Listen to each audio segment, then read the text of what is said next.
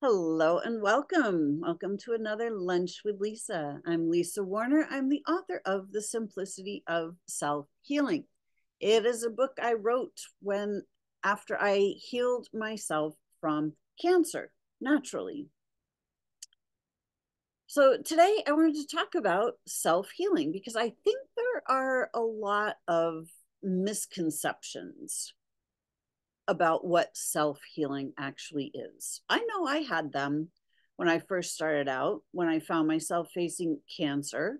I I knew that I did not want to go with the medical model. I didn't have any interest whatsoever in chemo or radiation or long-term pharmaceuticals. None of that seemed logical to me. So I decided that I was going to learn how to heal myself. So, of course, what's the first thing I did? Well, I kind of started looking online about like self healing. I wanted to find somebody who had healed themselves. I wanted to understand what self healing was all about. Is it diet? Is it exercise? Is it, what is this self healing thing? And of course, I didn't really find anything.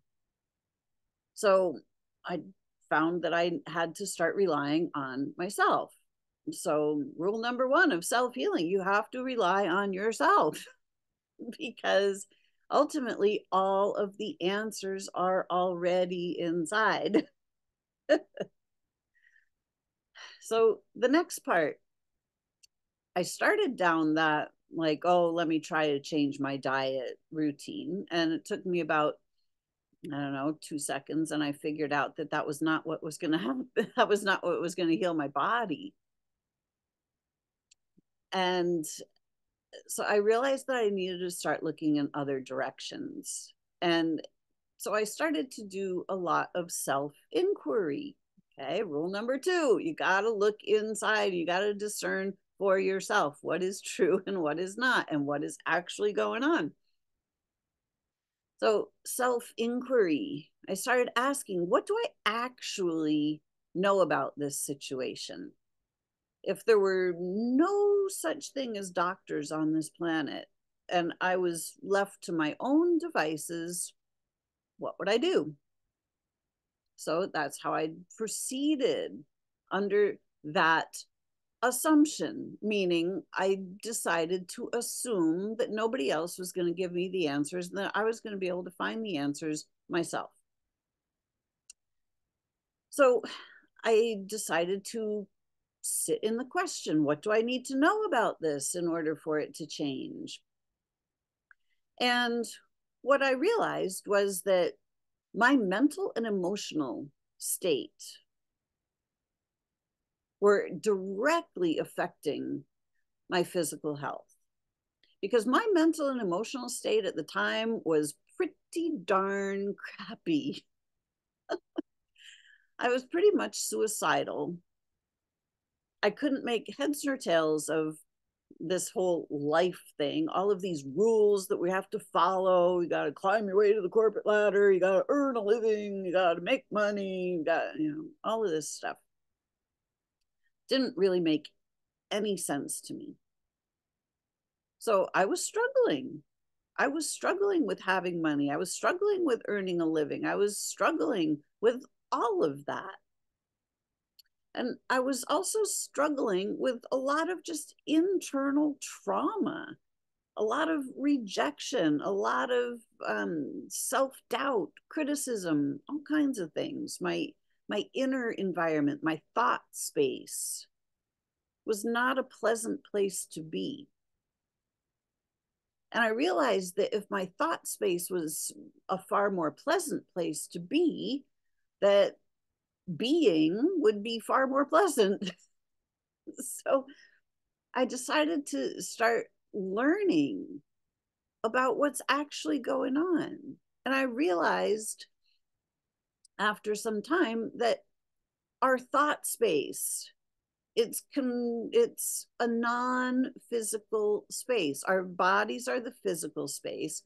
The thought space is non-physical. Our mental bodies, our emotional bodies, our light body, our whole auric field is non-physical, but there's far more of us than meets the eye. The only thing we see when we look in the mirror is we see the physical body. We don't see the non-physical self. And it is in the non-physical where everything starts and ends. It is in our thought space that when our thoughts are filled with trauma and drama and fear and doubt and guilt and shame and worry and blame and anger and rage and resentment, all of these things start eating away at us from the inside. Our physical bodies will show us where we are being eaten away on the inside. The physical body is not the problem. The physical body is doing exactly what it is supposed to do. It is saying, hey, are you going to take care of your thought space? Are you going to clear up these wounds? Are you going to start paying attention to what's going on your insides? This is what the body's job is. The body is intelligent. The body knows exactly what it is doing in every minute of every day. Our bodies are not malfunctioning. Our bodies are pointing us in the direction that we need to look for our healing, to restore our happiness. We are each created in the image and likeness of the Creator, of God itself. We are created from unconditional love, from joy, from excitement, from enthusiasm. These are our natural states of being. This is why when we're in a state of excitement and enthusiasm, curiosity, anticipation, all kinds of really cool vibes, these nice emotions, they feel good because they're in alignment with who we are. Anger, rage, resentment, guilt, shame, blame, doubt, fear, worry, anxiety, these are not in alignment with who we are. These are what cause the dis-ease. Our bodies are not being attacked by diseases. They are pointing us directly at the cause site of the dis-ease. Do we have continual self-devaluation, thoughts of self-devaluation? I'm not pretty enough. I'm not smart enough. I'm not this, that, or that. No, I'm not enough. I'm too much. Something wrong with me. Those thoughts affect our bones and joints and our muscular skeletal system. Fear of death is reflected in our lungs. Stink conflicts, like stinky situations, like, this really stinks. That's nasal passages things. Like every part of our body is pointing to a different part of our psyche. Self-healing. It is about healing ourself. It's not about healing the body. The body already knows how to heal itself. Healing the body is not our job. Healing ourselves. The mental body, the emotional body, the inner 2-year-old, the inner 6-year-old, the inner 13-year-old, all of our inner parts, all of our inner children who have been wounded, who have been traumatized, who are still in stasis, who are still frozen inside, who are still running the show from our fears. Those are what need healing. The physical body is alerting us to the fact that we are carrying some trauma. Or they're alerting us to, hey, good job, you just healed that. Now I can heal myself.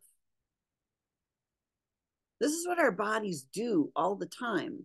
Our bodies are not the problem, but we have been taught that our bodies are the problem.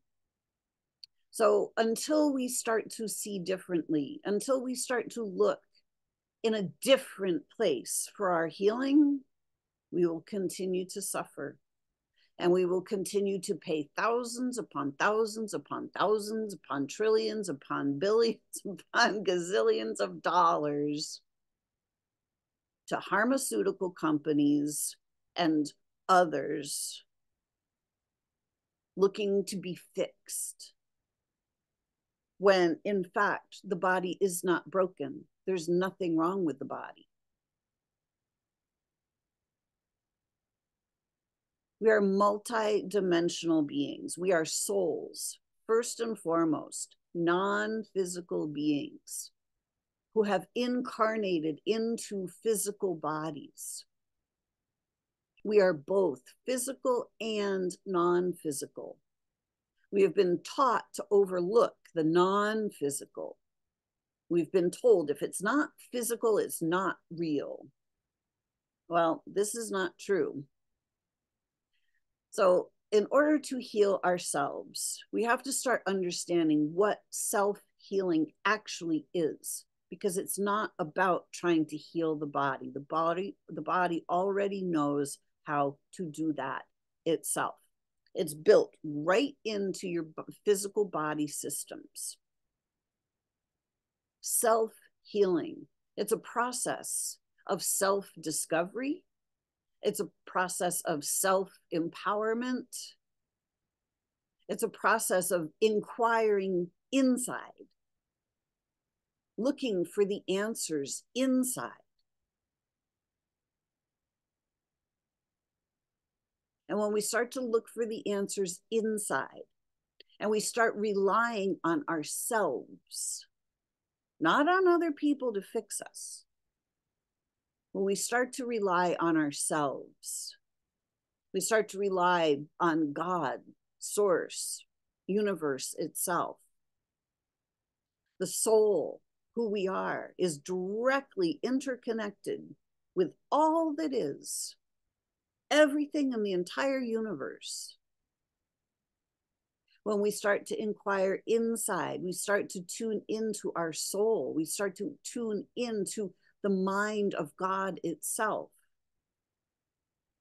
And when we source our wisdom from there, we source a completely different set of wisdom than we can with our rational minds. The minds that we have been programmed with, we have been brainwashed into only looking in this direction or that direction. Don't look over there. Don't look at that non-physical stuff. Self-healing is a process of self-empowerment. It is about healing the self, all aspects of self. Healing the inner child, healing the emotional traumas, healing the mental traumas, healing the memories of the past, clearing that all out of our system so we can start making sense of our lives, so we can start taking our power back, so we can start to remember that we are grand beings of light. We are creators. We have the ability to create universes, but we can only do that when we are standing in our full power. And in that full power, we are reconnected with God's source itself. It becomes a beautiful co-creation. We start to dance with God itself. and we start to restore the sanctity of life. We start to realize how sacred all of life is, what a sacred opportunity we have here. And we start treating our bodies as sacred. We start treating ourselves as sacred. And we stop believing the anti-life rhetoric that is prevalent throughout the society. And we stop blaming our dear, sweet bodies for our problems. The body is not the problem. The traumas, the wounds that we have received from this anti-life society is the problem. We have to start seeing what's actually happening. Self-healing, it is no mystery. It is quite logical. But we have to be willing to look and see what it is. We have to be willing to look and see our own power. I'm Lisa Warner. I'm the author of The Simplicity of Self-Healing. It's really not that difficult, but we have to look in a different place. We can't keep looking toward the medical model as a means of healing. It doesn't work. We live in probably the sickest society we've ever lived in. If the medical model actually worked, we'd be super healthy. So let's take a look at self-healing. Let's start empowering ourselves. Let's start moving beyond the disease mindset. And let's start actually creating the health and the vitality that we truly desire. I hope this was helpful. If you would like more information, please find me at connectingyoutoyou.com. Thanks so much. Until next week, create for yourselves a great week because you're a creator being. You can do this. Bye for now.